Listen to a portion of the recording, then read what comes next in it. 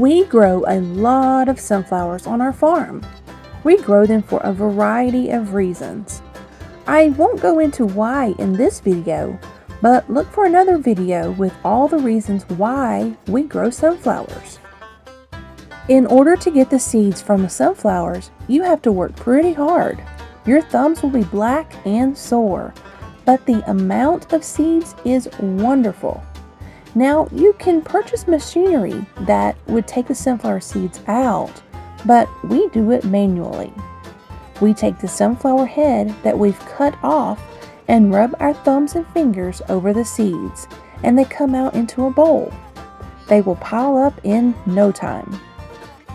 It is a great activity for kids or for adults to sit and talk while working. We love sitting on our front porch doing this activity and watching our ducks and goats play at the same time.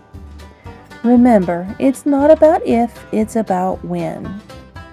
SHTF Survival Homestead Teaching Farm thanks you for watching this video. Please continue to help us help you by liking, sharing, and subscribing.